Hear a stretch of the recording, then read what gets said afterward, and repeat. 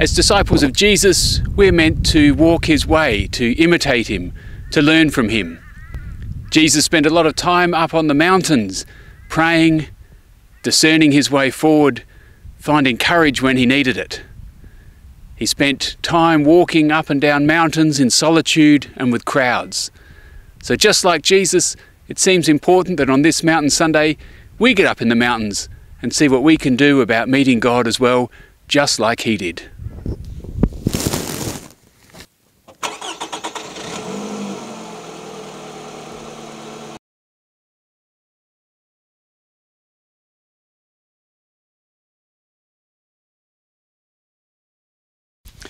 Well, maybe not exactly like Jesus. After all, he didn't have a sick wife at home and kids that he had to pick up by 3 from school. There's a lot of stuff these days that makes it tricky to take time to climb a mountain. But I do worry that it's actually the time that it takes to get up there, which is part of the point and part of what makes it such a great place to meet God. About 20 years ago, I rode with a friend to the 12 Apostles. It took us 4 days from Adelaide. Our bums were sore by the time we got there.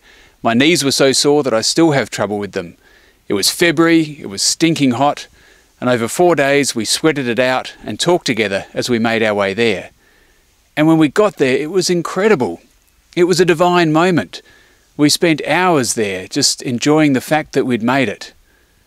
I didn't realise it at the time, but a lot of the conversations on the way to the 12 Apostles were part of what put me on the path to being a Christian, travelling as I was with a Catholic woman that I'd met on her travels over here from South Africa.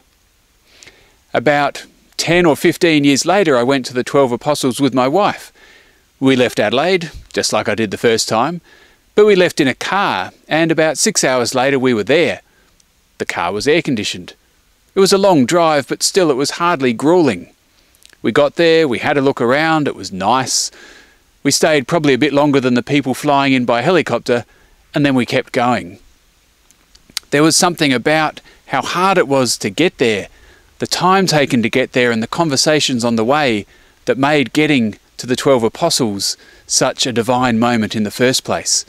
And I suspect the same is true of the stories of divine encounter on the mountains that we hear in the Bible. I probably should confess my hypocrisy before I go too far. That mountain that you saw in the background at the start of Reflection isn't actually where I am now. The drive that I went along was simply a drive out to our block, elevation all of about 35 metres.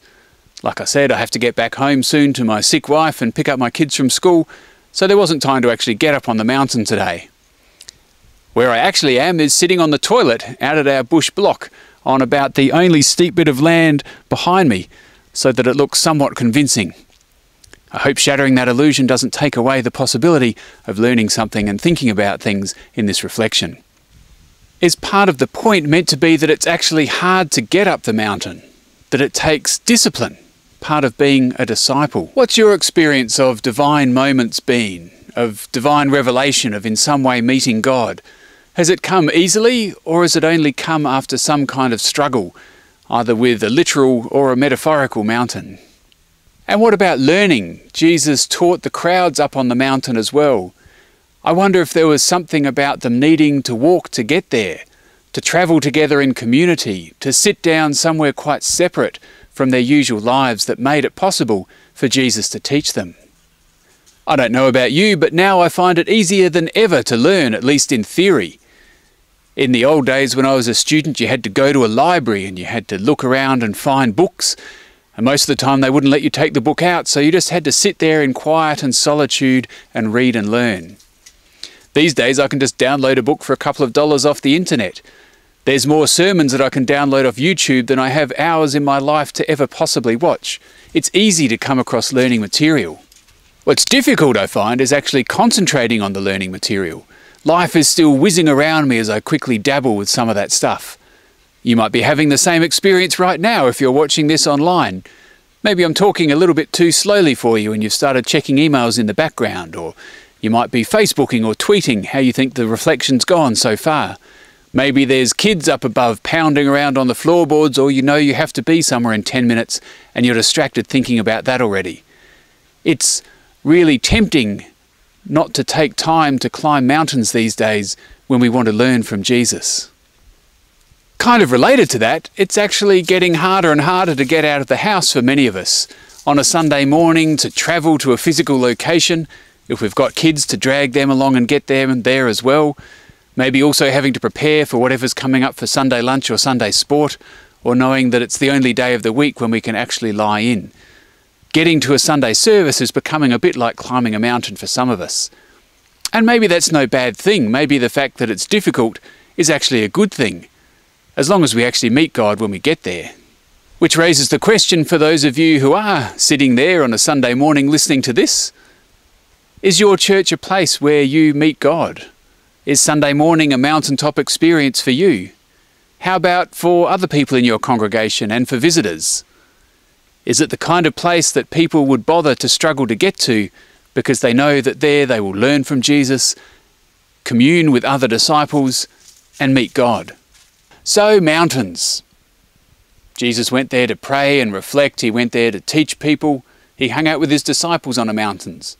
They sound like a great place to be. It's where Moses got the commandments and where one of the prophets, Elijah I think it was, met God after the wind had passed by. Mountains are good, even if maybe it's meant to be harder to get there than we make it for ourselves at the moment. But of course there are other stories of going up the mountain that make them seem not such a pleasant thing to engage with after all. Jesus did go up the mountain to pray and contemplate, but his first trip up the mountain he didn't meet God, did he? He met the devil.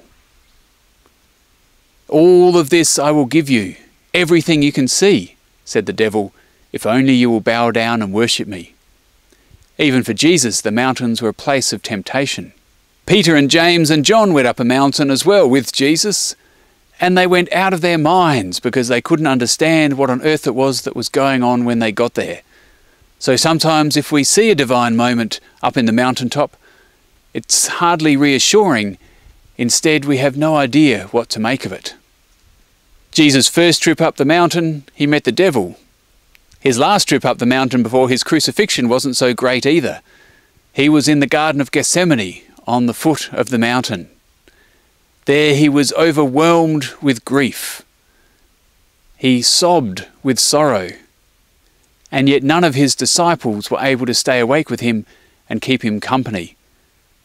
It was a grief-filled, desolating experience, overcome with grief to the point of death.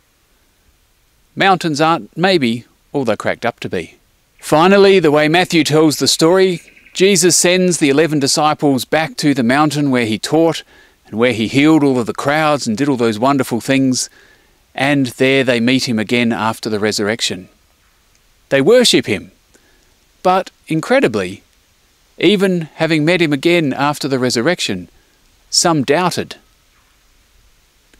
Even when we encounter God, even when we encounter a divine moment and revelation, there's still plenty of room for doubt on the mountaintop. And I don't know about you, but sometimes getting up on the mountain, looking down at the world and getting a bit of a God's eye perspective isn't comforting or exciting or any of those good things. It's kind of despairing to be taken out of my little world and remember all of the things that are going on around me, all of the things on the mountaintop that we might call the TV news that I can see. Lots of terrible things are happening in the world, and God cares about all of them. Sometimes getting up on the mountain pulls us out of our own world and confronts us with all that's going on around us. Could drive us to despair. Hopefully it drives us to action. So mountains, a place of teaching, devotion, contemplation, community, of divine encounter, but also a place of temptation, of being bedazzled and confused, of despair and even of doubt. God offers to meet us on the mountain, but are we sure we really want to go? Perhaps the confidence we can find to answer yes to that question comes from what happened to the 11 even in the midst of their doubt. Jesus still assumed that they would be the ones who would take the message of good news to the corners of the earth, who would incorporate people into this new community of faith, these people that follow Jesus on the way. So if we get up a mountain, whether literally or metaphorically, sitting on a toilet like I am now, know that if it leads us into temptation and despair, we're in good company with Jesus. If it leads us into doubt, we're in good company with the 11, who were nevertheless entrusted with the good news and the job of including more and more people in that good news in the community of Jesus followers. So let's take time, whether it's today or this week or this year, to get up the mountain. We don't know how we're going to experience it, whether it will be terrific or terrifying. But we do know that the God who is here with us as we gather and among us is also within us, and therefore will be there with us on the mountain.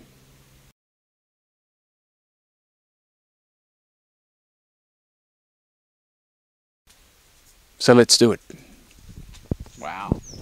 That's probably got to be the corniest finale I've come up with.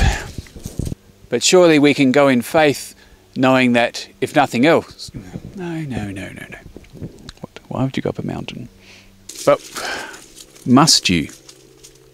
That was a good one. Yeah, I'll probably do for now.